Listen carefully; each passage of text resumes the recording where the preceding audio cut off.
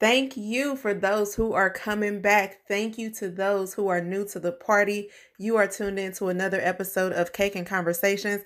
I am CiaraNirita. Let's get into the episode. I'm writing the vision and making it plain. Don't think it's a game, and some of it just might be hard to obtain. I know it, but I don't care, cause I know deep in my brain I'm destined for greatness, and I would not get it if I keep on playing. So let me go get it. All right, let's get into this episode. So today I want to talk about healthy boundaries. I believe that healthy boundaries are necessary for just our everyday life, everyday situations. Everything that we tend to do requires some type of boundary. Every relationship we have, every situation we're in, it all requires some type of boundaries that we have. And everybody's boundaries are going to be different, but I think that the guidelines that I'm getting ready to give you would help in any of those situations. So it's not specific to relationships. It could be situations. It could be really anything that applies to your life that might need to have some established boundaries. So what I want to talk about is ways to help you set healthy boundaries. And I have I think it's 6 points that I want to touch on to kind of help you establish what those boundaries should be for you. And it's going to be different for everybody. So one of the first things in order to establish healthy boundaries is you need to determine what you want and what you are okay with. You need to ask yourself, will this particular situation or request or whatever get you to your goal? Is this going to be a situation that it causes you to not be able to meet your own goals and allow someone else to get closer to theirs? And you need to determine if you're okay with that. Sometimes we are okay with stepping back and allowing other people to get to where they need to be in spite of ourselves, but that cannot be the norm. You can't constantly allow yourself to be passed over when it comes to other people succeeding. It's enough out here for everybody to win. God created us all to be progressive in some kind of way.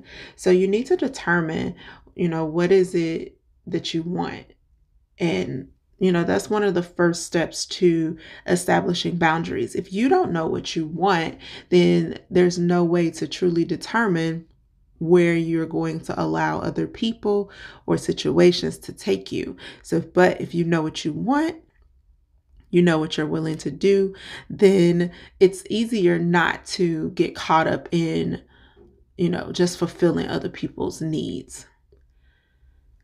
So the second thing to help you establish healthy boundaries is to take your feelings out of it. Take your feelings out of the process. Your feelings will get you in trouble every single time. Like, you don't want to operate, or should I say, you don't want to make decisions based purely off your feelings, because feelings are fickle. Feelings are based off our past experiences and not necessarily factually based. So you don't want to base your boundaries or the things that you decide to do or not do on your feelings. We have different feelings about different people because of our relationships with them. And for instance, if you are talking to a friend and you find out that this friend is kind of going down on their luck and they need some assistance, they may not be asking, they just may be telling you what's going on. Well, you're going to feel some kind of way about that. You're going to feel, you potentially will feel a tugging which would lead you to want to help them in some way. If you can, if you can't, that's not really the issue at this point. but you'll want to, because nobody wants to see their loved ones not doing okay. No one wants to see their loved ones struggle. So the feeling, it's human to have those feelings of, man, I want to help. However, you need to take your feelings out of it and look at the situation logically, because although they may be struggling, why are they? Is it something that they are not being a good steward over their money or their decisions that's causing them to struggle? And if that's the case, then you may really want to reconsider if you are willing to step in and save them in this particular situation. So another um, way to help set healthy boundaries is to say yes to you. Now, boundaries is not all about saying no, but it's a big part of it. But when you say yes to yourself, sometimes that means saying no to other people. Sometimes it means, not allowing other people to come into your space and determine or dictate where you go and how you do things. So a while ago, I read a book by Shonda Rhimes. The book is called The Year of Yes. If you have not read it, definitely go pick it up. It is a really good read. And one of the takeaways that I received from this particular book, and it was how she decided to say yes to herself, even if that meant saying no to other people. So the Year of Yes, the book pretty much is about her journey to saying yes, her journey to being in the moment, her journey to accepting the things and not always being so focused on the goal. I know that was one of the things that I had struggled with in my past, is always looking towards the goal, always having a goal to accomplish, but not necessarily living in the moment. So that was one of the things that I took away from her book as well. But the biggest thing is saying yes to me. So saying yes to me may mean that I'm saying no to other people, other situations. I'm saying no to allowing my time to be wasted. So one way to make sure you are setting healthy boundaries is to say yes to you. And if by doing that, the people around you should respect that, because you're not always going to be able to say yes to them, because you have to say, you have to be more in tune with the things that you need versus the things that they want, if that makes sense. The next thing I would say, as we journey towards healthy boundaries, is, what did God say? We are so quick just to say yes to some people without even consulting God, or even, pausing to decide if the decision is a good idea in general. We just automatically say yes. And it may even seem like we've thought about it, but we've already made up our minds to say yes to whatever this person is requesting or whatever this person is asking. So, a lot of times we will get these requests. Okay, so I'll give you an example. So money, for instance, money is a big thing. It can be a big issue in friend circles. It could be a big issue in families and all of the relationships in between. If you receive a request, let's say someone calls you, really close relative or friend, you truly love this person, you don't want to see this person struggle. So they call you and they say, I need some money to make my rent. I need to be able to pay my rent, and you have it. You have the money and you are able to meet this need. I would say, before automatically deciding to say yes, I would encourage you to pause, pray about it, and then make the decision. Because if you decide automatically to say yes, then you potentially could be stepping in a role that you should not be in.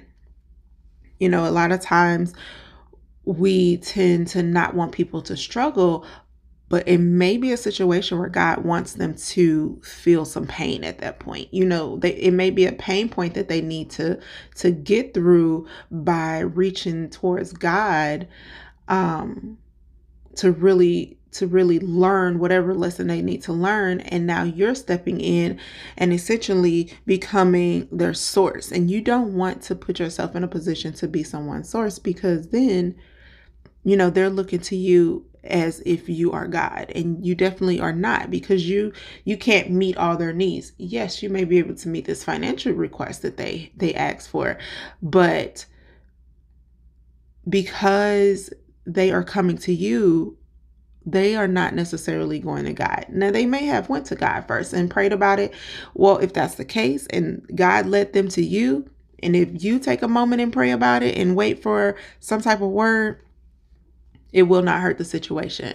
If God truly had them come to you to fulfill this request, then by you saying, let me pray about it, it will not be an issue.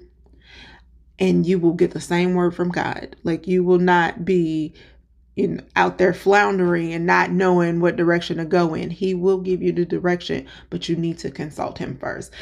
And at the very least, we need to be pausing. At the very least, we need to be stopping and deciding, or really thinking about what it is that's happening. Like, are we meeting a need because, you know, they were not good stewards over their current money? Or are we asking to meet this need because, you know, they just truly fell on hard times and it's just a difficult moment for them, and they are just, you know, not able to get their head above water?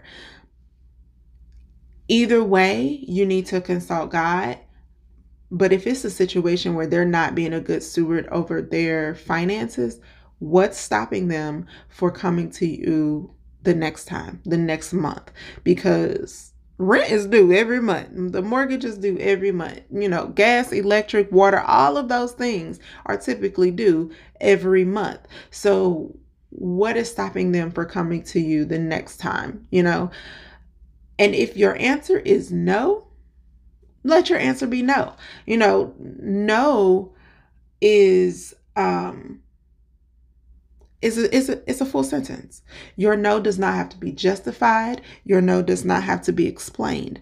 And if you end up telling someone no because their request was not something that you're comfortable with, then you definitely need to reevaluate that relationship. Because, you know, a lot of times people look to us to justify our no's, or, you know, expect it not to be a period at the end of that, and they expect a comma and for you to continue to talk and explain to them why you told them no.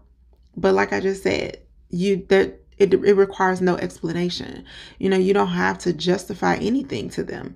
You just need to be okay with it. And that's it. Like, you don't have to keep talking just to appease people's feelings when you tell them no.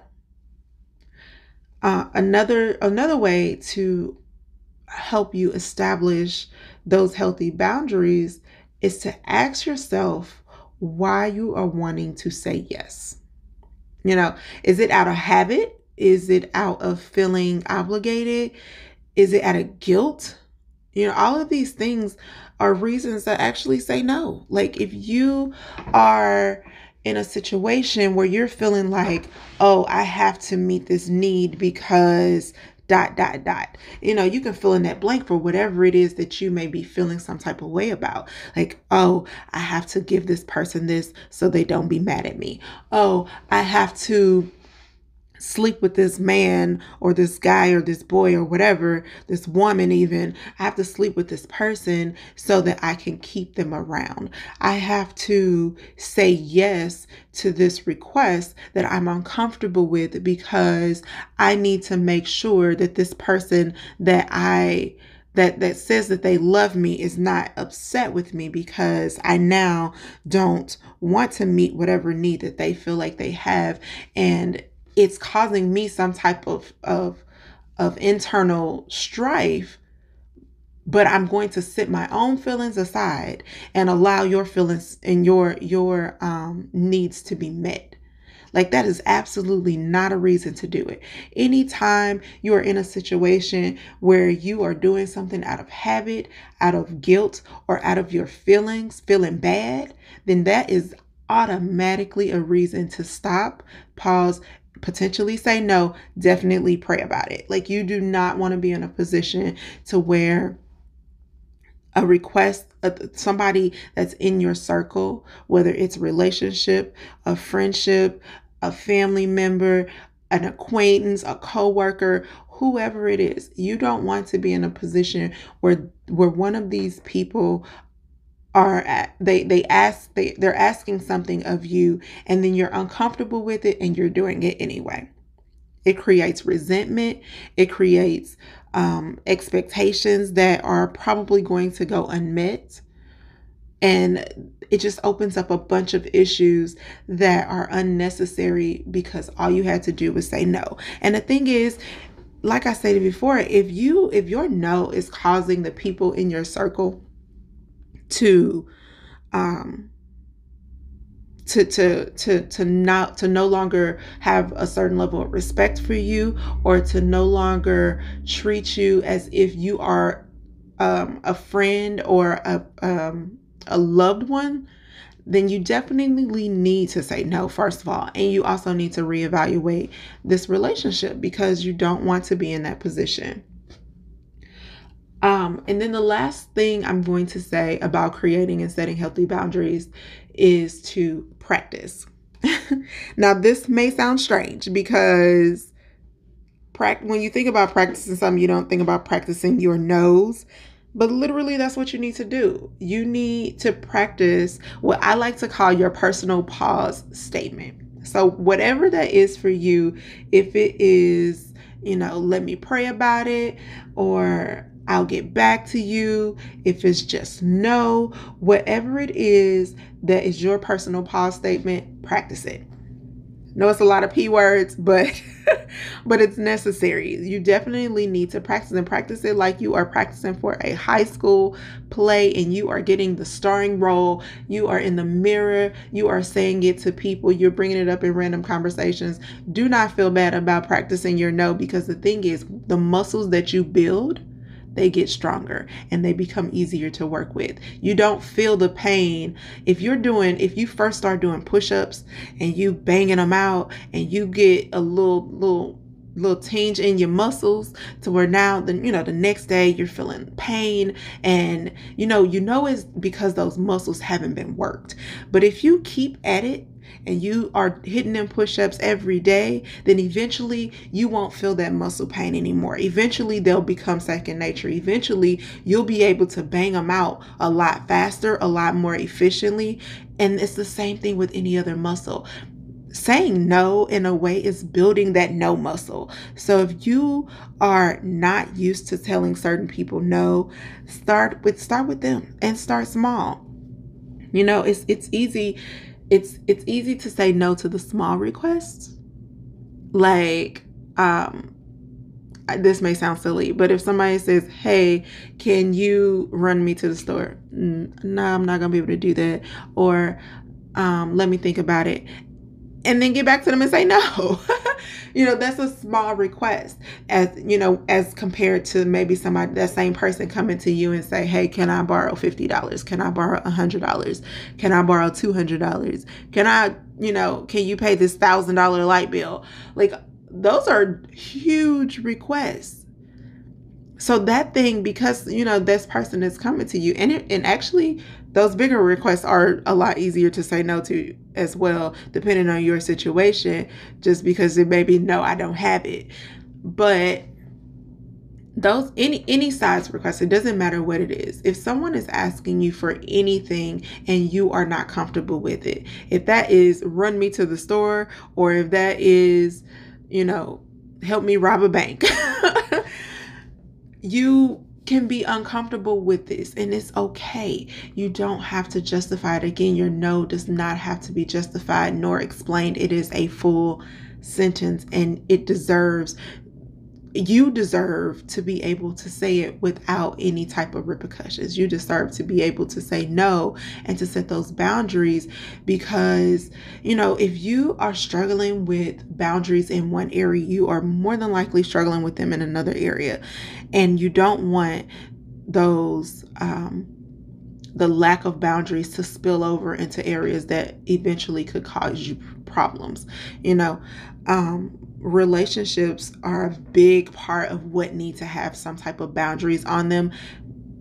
And, I'll get into relationships and the stages of relationships in another episode, but definitely relationships are one of those things that need to have boundaries. And those relationships can be romantic relationships, familiar relationships, or anything else, but they definitely need to have boundaries. And even with ourselves, we need to learn how to establish boundaries with ourselves. We get to these points where it's like, oh, I'm grown, I can do what I want, or, oh, I work so hard, I should be able to buy whatever I want. Yes, you may be able to technically afford it, but if purchasing this, $800 pair of tennis shoes is going to prevent you from being able to, pay your electric bill on time. And I'm going to say electric bill because that's typically a smaller bill. You may not necessarily be feeling any kind of way because it's smaller. It's like, oh, I get it next month. Well, no, you use the electricity already. I'm going to need you, or you're getting ready to use the electricity. I don't know if it's before or after the bill come out, but you've already used it. Pay what you owe. I'm not going to say most or even a lot. I'm going to say some people are willing to, let those smaller things fall by the wayside, because in their minds, the bigger things are taken care of, so it doesn't matter. Well, it does matter, because those small things snowball, and eventually it gets easier to not do things. Just like it gets easier to say no when you build that muscle, it gets easier to skip out on doing things that you need to do because you're saying yes to the wrong things. You don't have those type of boundaries established to get you to make sure that you're in a position to where all of your needs are being met. Make sure your needs are being met first, and then you can start working on the things that you want and the things that you desire. So hopefully these tips helped you. I didn't really want to focus in on telling you any real specifics, because boundaries for me may not necessarily be boundaries for you. And I don't want to put my restrictions out there and then you try to formulate your boundaries based off of me. Like, that's not what I want. I want you to look at yourself and determine what it is about you that needs to, what boundaries concerning you need to be established. Because again, yours may be different from mine. Our boundaries are going to be based off of what we're comfortable with, what our moral standards are, what our relationship with God is, what our spiritual life looks like. Like, all of those things are going to help shape what our boundaries are. And so for me, all of mine are based off of those things in my life. So I didn't want to do any specifics because I don't want you to pigeonhole yourself. I want you to make sure that you establish boundaries that are specific to you. So you need to take a look at yourself and be able to do that. So I hope that you enjoyed this episode of Cake and Conversations today. Again, I am CiaraNirita. I truly appreciate you tuning in today. Have a great day.